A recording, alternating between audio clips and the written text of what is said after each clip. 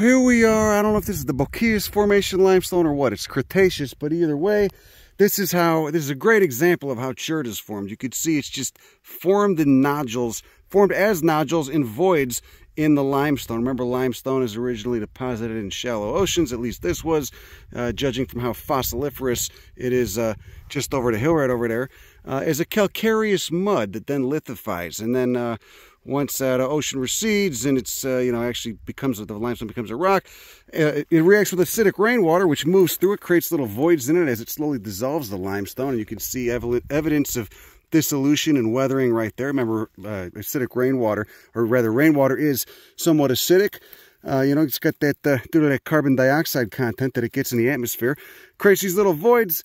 And then the voids later fill with more rainwater, which precipitates silica, probably from, I would guess, volcanic eruptions, or maybe from other rocks above it and overlying layers, perhaps when this was buried however many millions of years ago. This is a very long process, but what you end up with is these little voids in the limestone that later get filled with silica.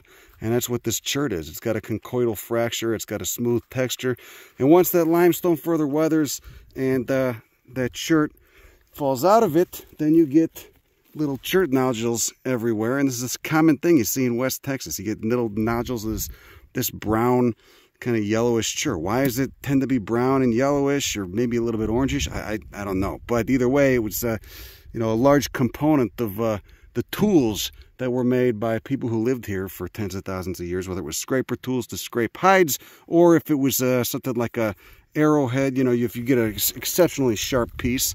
Okay, but you can always find these little chert, like this obviously wasn't worked, but you'll find the flakes often, and you'll find a bunch of them, in little tool shop where someone was sitting there for God knows how long, chipping tools out of chert exposures. And it's a thing you'll come up on in archaeological sites. But this is where they were getting the chert. This is how it's formed. Great illustration right there. That's all I got. Go fix it. Bye. Seeing quite a bit, huh? Oh yeah, there's a lot.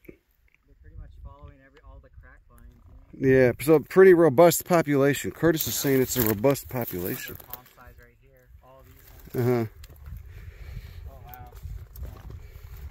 It's all the south-facing. Oh wow, look at this guy. Looks like the main stem died and it formed offsets. I should put a little rock on top of that just to protect them. Just a little bit. Looks a little stressed out. Oh yeah. The little guy's right here.